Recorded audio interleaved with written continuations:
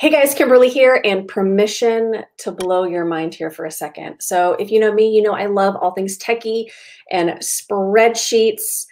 And let me tell you, I have been working on something since yesterday afternoon. How can I track packages from post office, FedEx, UPS in Google spreadsheets so that way I'm not going to all these different websites, different places, in my email to try to figure out if things have been delivered.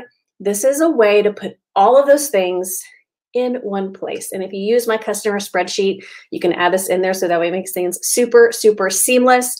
But let me show you. Down below in the description, I am going to give you this sheet right here. And it's all inclusive. It is everything that you need to copy and paste. So the first thing that you need to do is right here. You need to copy all of this pink area, okay? I'm gonna come back over into my Google Sheet. Up at the top under Tools, you're going to go to Script Editor. Now, if you already have something in this section, it is possible that you have another script running somewhere in your spreadsheet. If that is the case, you want to do a new, okay? Add a new script. We'll title this one Packages, okay?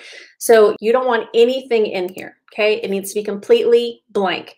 So now I'm gonna paste in that script. Once you hit save, let's go back over to our Google Doc and scroll down. Now you're gonna need some columns or headers in your spreadsheet. So I already have mine set up, you can see over here. So I have the tracking number, the carrier, the status, and delivered on. The first thing you need to grab is gonna be the tracking number. This can be from your email or from a website. All you need is a number. You don't need the entire link, just the tracking number, and paste it in that first cell. So that's right here in A2 or whichever cell. And please be aware of that. Your columns might be different than mine if you're adding them into a different spreadsheet. So please, please keep that in mind. So to figure out who the carrier is, we're going to come in here. We're going to copy this one. I'm going to copy, come back over, and in the cell next to the tracking number, we're going to paste. Now, one thing I want to make sure you are aware of is make sure at the beginning of this formula, there is nothing there. Sometimes it might put like an apostrophe, so make sure there is nothing there. Again, if your tracking number is somewhere else other than A2, you're going to edit this right here. Put the correct column and cell. So for me, it's A2. I'm going to hit enter, and you already saw it populates as FedEx.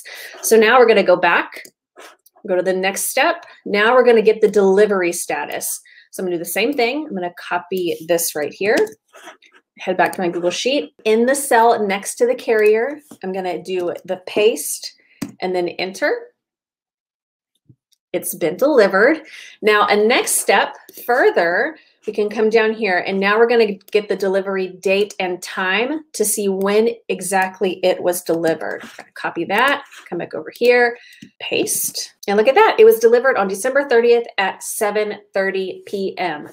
So now we have the tracking number, we have the carrier, if it was delivered, when it was delivered, so that way we know to verify, to check in and make sure it's delivered. Now, if you have multiple tracking numbers going down the side, all you have to do is just put it in these top cells, these formulas. And then once you click on the box, there is going to be a little blue box right here in the bottom right corner. Once you hover over and you get the crosshairs, just click on that and drag down, and that's going to bring the formula all the way down. Same thing if you have numbers above it, you can drag it up. Same thing here, and it's just saying there's error because there's no, it needs this right here in order to do the work it needs to do.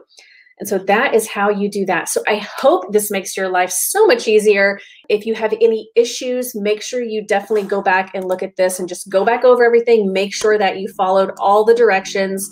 But if you have any questions, let me know. Bye, guys.